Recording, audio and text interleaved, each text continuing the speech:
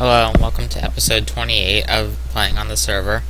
You may have noticed this episode is really short. That's because all I ever recorded for this episode was a clip that I was planning on adding to an actual episode, but I forgot to record the actual episode and ended up moving right on to episode 29. So all that there is of episode 28 is a short little clip, and I was going to talk a little bit about the clip. Basically, I was in seastormm's base.